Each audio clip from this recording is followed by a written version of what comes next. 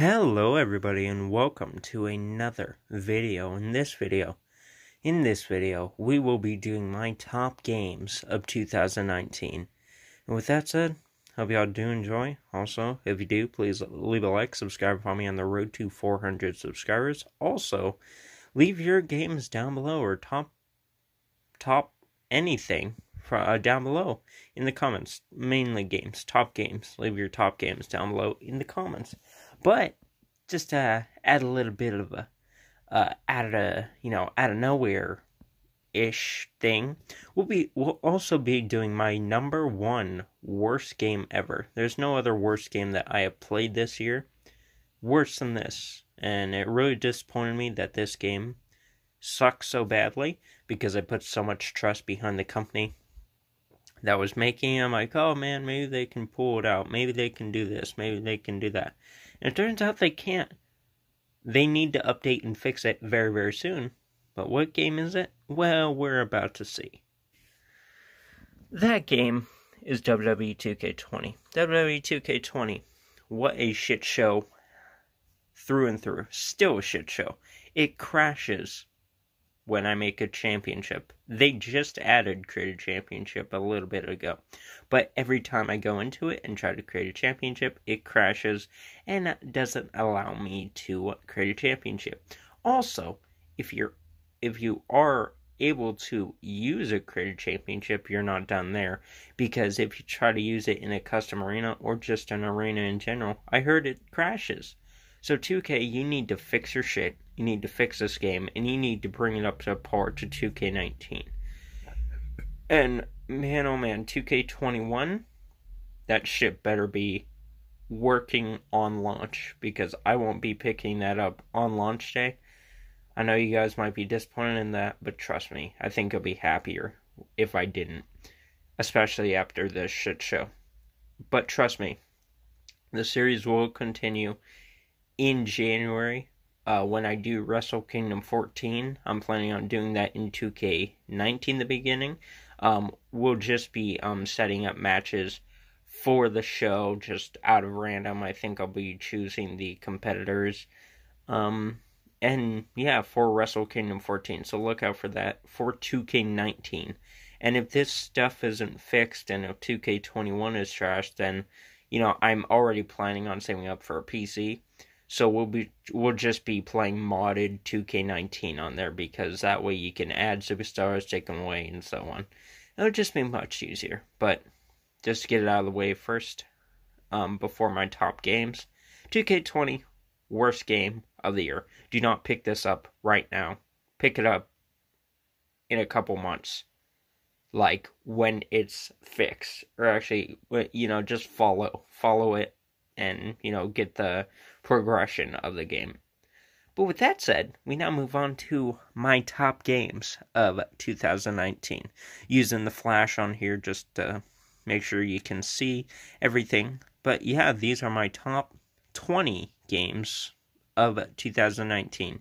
Now next year won't be top 20, it might be top whatever. I do it by amount of games I've played and enjoyed, not stick to a number scale. Now, there will come a point where I'll have to stop doing that. Like, let's say 50 games are released and I really enjoy them all. It's like, okay, Daniel, choose like 5 or something. But, as long as it doesn't surpass 25, I think, this thing should do. But with that said, let's get into my top 20 games of 2019.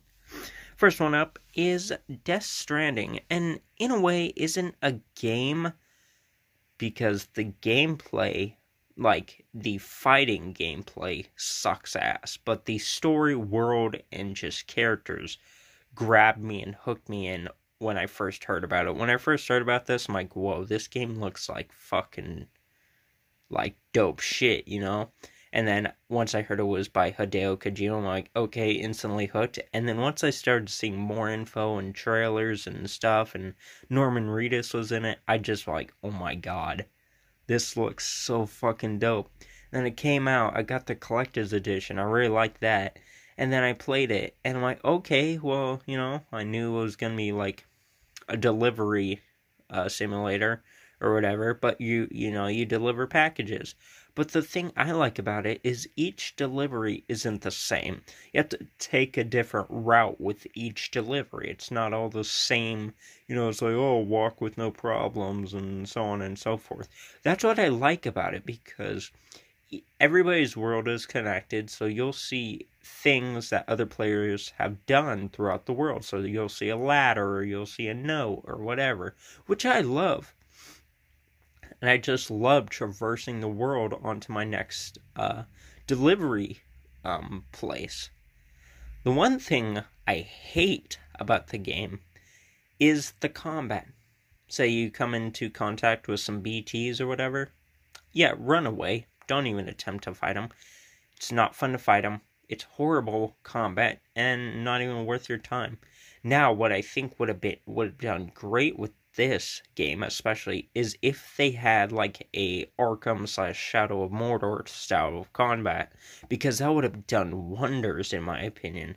But this one kind of sticks with the MGS, but not as polished as MGS. MGS 5 had a glorious combat system. I loved every encounter and shootout and so on.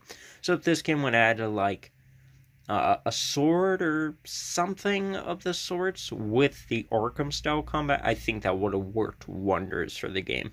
But so far, it's more of an experience than it is a game. And if you like out there sci-fi and stuff, this game is definitely for you. Plus, if you love Hideo Kojima, pick it up as well. Then after that, we got Super Mario Maker 2. Now it's here, number 19, because it is a fun Mario game. I love all the levels everybody creates and everything, and just the community aspect of it. Plus, the story is really good too. It's simple Mario. But then I look back at it and I'm like, okay, well, it's just another really good Mario side-scroller. And with Mario games nowadays, especially after the release of Odyssey, I believe even the 2D side-scroller Mario games need to do something different, because Mario Odyssey was able to, blend all the styles together so beautifully. And Mario Maker 2 isn't a bad game, it's just another Mario game. You jump and dodge and everything, which isn't a bad thing, but you're expecting something more. And especially after games like Rayman Legends, I hope they can do something within the next release of a 2D side-scroller Mario. But this game comes in at number 19, and, it has fulfilled a handful of hours for me. And I can't wait to return to it sometime soon. And after that, we got Trover Saves the Universe. Another experience in a way, because it was made for VR, but you can play without VR. But this game has some of the most fun combat I have ever played in a video game. And especially since it's meant for VR, it implements the non-VR side beautifully, because you play as the Chirurpian, controlling Trover. And just every aspect of Trover and, the combat and jumping and platforming is really fun. And, there were a couple of parts that I got hooked up, stuck on, but I found my way around it and enjoyed it in the end. Plus, it's like a Rick and Morty episode, and I like that cartoon or show or whatever you want to call it, And, it's just really enjoyable. And I can't wait till the DLC comes out, and can't wait to see if they'd ever make a sequel to it. And really hope they do. But yeah, definitely pick this up if you're a fan of Rick and Morty, or just want to experience something, that you wouldn't really experience. Then after that, here, actually we're gonna switch up, no, we're gonna put my Switch games in one pile and my PS4 games in another. But next up is Days Gone, a PlayStation exclusive that released earlier this year, I believe in April. Now, Days Gone, you may say, oh, it's another zombie game. It is, but it's really fun. I really enjoy the taking down the zombies aspect. I wish there was more melee weapons in here, but it seems gun focused, which isn't a problem. It's just when I strike my zombies down, I like to use a melee weapon. But the story's really good. Haven't completed it, only played it a handful of hours, but this game came out at a time where there's just too many games. I want to go back to it and play the rest of the story. But the one thing that will keep me from doing that is one, the realistic, air quotes, realistic aspect of it, and that's where your chair runs out of your freaking bike runs out of gas. It's like, oh, you need to go find more gas. It's like, awesome. I need to go in that horde of zombies or whatever and find more gas. It's a video game. Stop with the realistic shit. Like, I mean, I get it. Some games need to be realistic, but just let me drive my motorcycle from A to B and just enjoy it. Don't make me, oh, you're out of gas. Oh, you need to, oh, you died. Then you need to restart the mission all over. That's one unenjoyable aspect of the game. But if you're looking for a kick-ass zombie game, this is a game for you. And then also, I would like to mention that I don't know why I forgot to mention this at the beginning, but the way that these games are ordered are 20, well, in this case, 20 to 5. They are games that I either played and beaten and enjoyed, or just played a bunch of and haven't beaten but still enjoyed. You see what I mean? And yeah, but the top 5 games really matter. I beat them all, and well, besides one, but you'll understand why. But I played them all, but just haven't beat all of them leading up to 5. But the top 5, I've either beaten them or just played enough of them to understand if it's going to go on my list. Just want to get that across. Don't know why I didn't state it at the beginning of the video, but anyway, moving on. Okay, next up is one of the 2 remasters that are in my collection. CTR, Crash Team Racing. Now, I popped this in when I first got it and instantly enjoyed it. It's one of those games that can level up, that can rise up to Mario Kart. I think this is honestly better than Mario Kart because I don't think there's as many, like annoying aspects about it. I think you can play it and enjoy it and not get thrown, and not get green mushrooms thrown at you or whatever, or banana peels or whatever. It's just a really good Carter? That's not even a fucking word. Kart racer. There we go. Kart racer, and yeah, I enjoyed my time with it and cannot wait to return to it sometime soon. Then after that, we got another remaster, and that is Medieval Sir Daniel Fortescue. Been recently trying to play this more, haven't beat it, and that's another thing with the remaster side of my games. Like, I've already beaten it or played it beforehand, so it's like, okay, I can push this to the back. But I recently started playing it more a couple days ago, and I like it, don't get me wrong, but I found out the thing I don't like about the game, and that's it. That is, if you die, then you have to redo all the things you did in the level. Annoying. Very annoying. Just saying, I hate games like that, and I get it, they need to add a punishment, but at a certain point, it just gets really annoying. You just send me back to a checkpoint, not to the start of the level with nothing complete. But other than that, really fun remaster, and I can't wait to play more of it and finish it. Then after that, we got a surprise game that came out of nowhere, Greedfall. Now, this game is made by Spiders and Focus, and it's just a really fun pirate pirate adventure. And I'm enjoying all the worlds, god damn it, worlds I've been on so far. I enjoy the combat, I enjoy the dialogue choices, and just the story. And I kind of like to dive deeper into it once I get the chance to. But with all these games coming out, I don't think I'll be able to. But yeah, Greedfall. If you're looking for a kick-ass pirate game, this is the game for you. Or I guess it's a pirate, I don't know. But, adventurer game. Then after that, we got Call of Duty Modern Warfare. Don't know why they rebooted it, but they did. But this one, when it first came out, I have to admit, I was kind of hooked on it. I was hooked onto the story, really enjoyed the more realistic aspect of it. Some of the parts of the campaign are really disturbing, especially when you break into that one house and there's a baby just crying, and there's a mom cradling it and so on. It's like, okay, this is realistic Call of Duty. It's not like other Modern Warfares where you bust in and absolutely nobody's in there besides the enemy. But this one really kicked it up with the story. I really enjoyed the reboot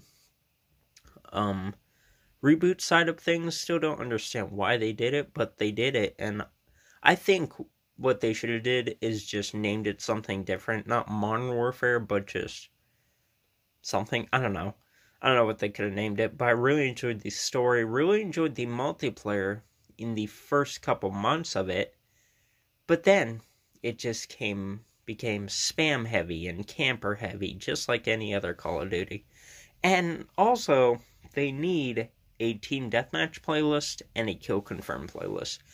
Why don't they have that? I don't know. They need it, though, so I can return to it someday and play more of it. But the only game mode I'm enjoying right now is Infected. Not a bad thing, but it's just like, okay, you need to add Infected and Kill Confirm for me to stay longer. But besides that, really good story. Survival sucks, so don't get jealous, Xbox One players, because it does suck and does not come anywhere near close to Modern Warfare 3 Survival. But the multiplayer is fun here and there. Infected is the best thing right now for me. Oh yeah, Gunfight. Gunfight's really good too. I don't play a lot of that, but I need to return to it. But Gunfight's really kick-ass. Infected's really kick-ass on the multiplayer side, and the story is a really good retelling of or not retelling, but reboot for the Modern Warfare series. And yeah, I can't wait to see what they do in the future. Then after that, we got my looter shooters for my top games of the year. And the first one up is Rage 2. Rage 2, really love the redesign to this series. The first one didn't really do it for me. The story was good, but just the gameplay and traveling everywhere didn't really do it for me. And then this one came out with Doom-like gameplay, and you can use a car and stuff like that, and, the gameplay is really, really fun, and I instantly fell in love. But to be honest, this game was kind of a time waster, not in a bad way, but in a, okay, I'm waiting for the next release way. But I cannot wait to get back to it sometime soon, and play more of it. The gameplay is kick-ass, the story's fun, and the, just moving around the entire world is fun. And yeah. Same with I already said gameplay. Yeah, the gameplay is fun. And yeah, if you're definitely looking for a really fun open world Bethesda game, this is a game for you. Then after that, we come to The Division 2. And one of my all-time favorite looter shooters. And, I recently got back into looter shooters after playing Borderlands 3. Borderlands 3 just hooked me. And for some reason, I don't know what it is, but that series has always hooked me. I played the first one back in 2009 when it came out. I really enjoyed it, but stopped playing early. I'm like, okay, that was fun. Then the second one came out, and I got it. Not on launch, but, I got it. I'm like, okay, this is really fun. I'm really enjoying my time with it. And then, I kind of fell out of hand with it, but then the third one came out, and I don't know what it was, but it just hooked me for 5 days. I'm still playing it to this day, and just enjoying all the guns and loot and armor and everything about it. And Division 2 does the same thing, but in third person. And yeah, Division 2 is one of my all-time favorite looter shooters. I can't wait till Division 3 if they're gonna make that. And yeah, Division 2 is just kick-ass looter shooter. I really enjoy the cover and fire aspect of the game. I enjoyed the level of difficulty of some missions. And yeah, I bet this would be kick-ass with the squad. So let me know if y'all played Division 2 down below. And yeah, we would see if we could play together or something. But yeah, this game, kick-ass. And definitely if you're into looter shooters, pick this up. Then after that, we got the baby that started my looter shooter re-entry, Borderlands 3. This game just has all the guns, all the guns, all the gameplay, and all the story that you want from a looter shooter. Plus, it's Borderlands 3, baby. So, can't get better than that, in my opinion. And yeah, I've just been enjoying the traversal and how you get around the world and all the guns and everything, and it's just really fun. And I'm really enjoying the upgrading aspect side of things too, and I kind of wait to return to it sometime soon. And that's going to be a lot what I say, so I can't wait to return to it sometime soon. Just forewarning you. Yeah, but then next up is one of the two superhero games on my list, Control. Control has some of the best superpower / force ability in a video game I have ever seen. Plus, I enjoy the world and the gameplay and how you can slow down and shoot people. And it's just really fun. Cannot wait to put more hours into it. I only got to play a little bit of it, but yeah, I cannot wait to put more hours into it whenever I get the chance to. But yeah, Control. Really, out of nowhere surprise, and I'm really happy that they, got to make a game like this. I forgot who made this. 505 Remedy. Yeah, keep kicking ass, Remedy, and bringing out games like this. Then, after that, we got my second superhero game, Ultimate Alliance 3. Now, when this was first announced, I was caught off guard. I'm like, holy shit, dude, no fucking way. And it's Nintendo Switch exclusive. Oh my god. Caught me by surprise, and man, every time I play, I just get taken back to like 2005 or 6 when the original Ultimate Alliance came out. And man, I just remember those days. And then I bring him to here, and it's instantly enjoyable. I love all the heroes, Venom, Spider-Man, everything. Like, everybody's teaming together to take down Thanos, and I love every aspect of the game. And can't wait to play more of it whenever I get the chance to. Then after that, we have Artyom Simulator 2019, or Metro Exodus. Metro Exodus, I love these games. Haven't beat this one yet, but the gameplay and everything is just really enjoyable. I love the train travel aspect of the game. I am stuck at a part though, so I'm hoping to overcome that very, very soon. And hopefully I'll be able to do that very, very soon. And yeah, but besides me getting stuck on a couple parts, this game just kicks ass like the others, and I kind of wait to finish it very, very soon whenever I return to it. Then after that, we got a game I have waited 15 plus years for. I think 15 years. I don't know, 15 years for. Whenever 2 was released. But Kingdom Hearts 3. Man, when this game first came out on the 29th of January, I was pumped to shit. I couldn't believe it. I still can't believe it to this day that this game is released. And then when I started playing, I'm like, holy shit, dude, yes, I love everything about this game. So enjoyable, so fun, I enjoy all the worlds. My favorite has to be Toy Story and you traveling to Pizza Planet and the mall and everything. So kick-ass. And then, I realized that this game's leveling system is very out of date. No, I thought it was going to be more like a Yakuza type leveling system where you choose aspects of what you want to upgrade about yourself, but no, it's not like that at all. It's the same old Kingdom Hearts leveling aspect to where you just gain XP and it just levels it for you. I'm really hoping for Kingdom Hearts 4 whenever that game gets released. Probably won't be released when I'm alive, but hopefully when that gets released, they add a Yakuza type leveling system to where you can choose what to upgrade. So if you want to upgrade Sora's life, you can. If you want to upgrade Goofy's life, you can. If you want to upgrade whoever's in your party's life, you can. Or whatever. But besides that, I enjoyed all the worlds, story, and the gameplay. Bosses are still hard as fuck, though. So just a forewarning if you're looking into playing this. But yeah, just really fantastic. And also really surprised that it was released for Xbox One. Just saying. Then after that, we move into my top 5 games of the year. And the first one up is Devil May Cry 5. And when I first, played this, I instantly just jumped in and sunk myself into the gameplay in the world of DMC.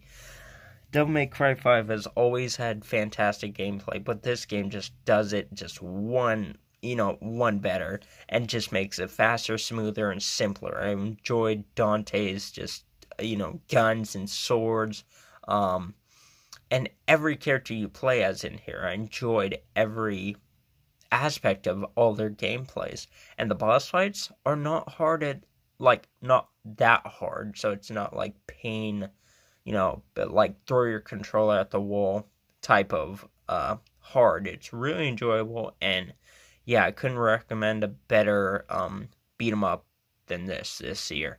And if you're looking to fulfill that Devil May Cry urge, get this game. Then after that, we got Resident Evil 2, baby. I'm on the B playthroughs for both Claire and Leon, and man, these games I finally figured out. The earlier Resident Evils, I finally figured out when they get enjoyable, and that's when you start to figure out what to do.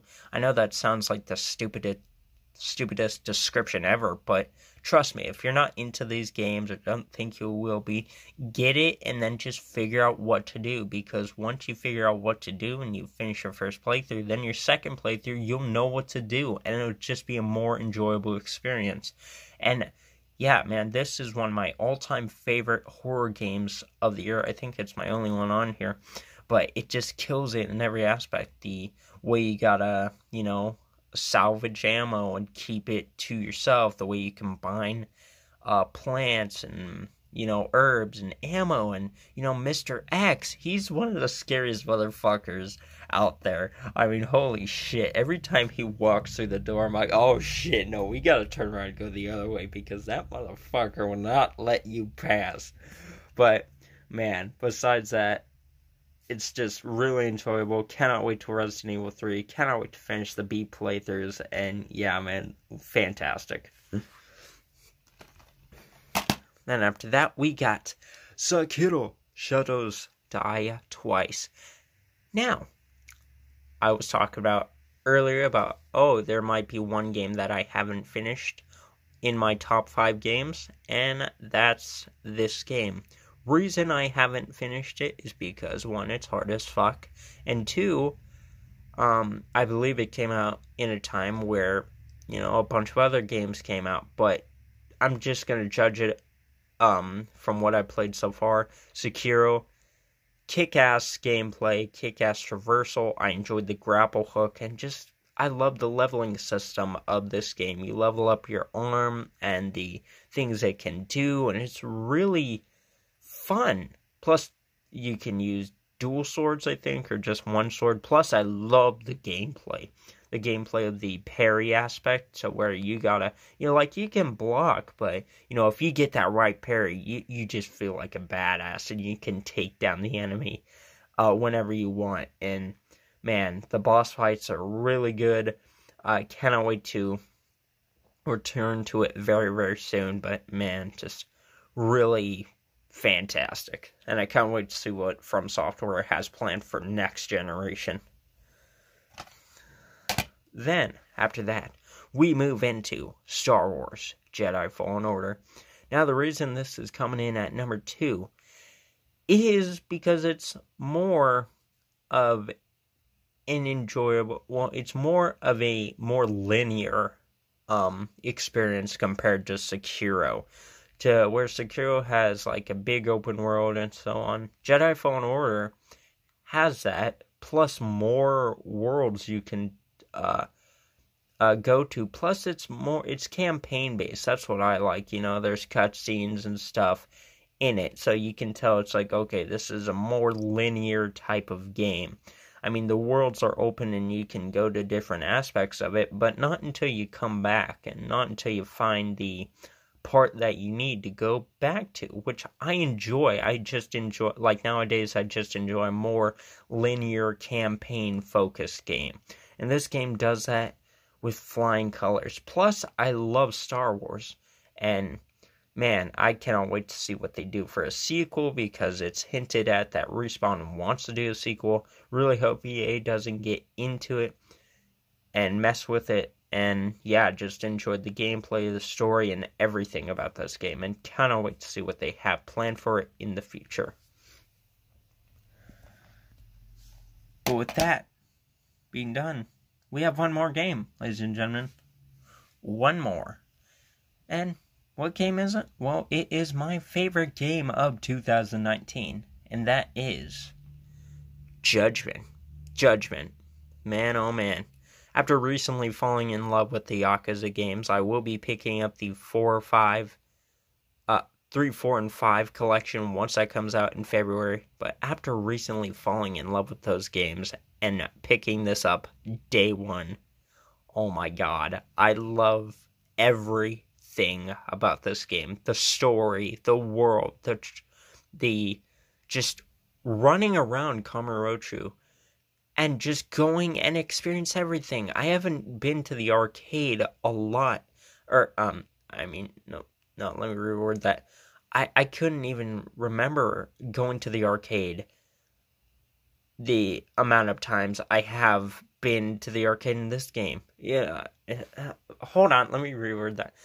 I went to the arcade a lot in this game. I was trying to word it in a positive way. But yeah, I went to the arcade a shit ton of times. I played House of the Dead shit ton of times, or their style of House of the Dead. Just everything about this game I enjoyed. I love going to the arcade, the stores, and everything. Especially just the aspect that you have to run everywhere. But I didn't really care, because I'm like, oh my god, I could experience something new on the way there. And every time I did go to my next mission, I experienced something that detoured me in a positive way. The combat's awesome, the story is fantastic, and plus I enjoyed the investigation aspect of the game. Cannot wait to see what they have planned for this series in the future. And man, if you're looking for a great detective game, this game is the place to go. I would call it Japanese Batman if I could, but I can't. I can only call it Judgment. And with that said, Judgment is my favorite game of 2019. Cannot wait to see what in the future. Cannot wait to see what they have planned for just Yakuza in the future. And yeah, man, just fantastic. But with that said, ladies and gentlemen, that has been my top games of 2019. All fantastic games, but this one comes in at the end and just fulfills everything I love about it. But with that said, hope y'all did enjoy, and if you did, please leave a like, subscribe, and follow me on the road to 400 subscribers. Let me know your favorite games of the year down below. Would love to hear. And yeah, hope y'all did enjoy, and yeah, if you did, leave a like, subscribe, and follow me on the road to 400 subscribers. I know I already said that. And with that said, I'll see y'all next year. And yeah, man, I can't wait to bring more to this channel. But with that said, hope you have a nice day. I'll see y'all next year.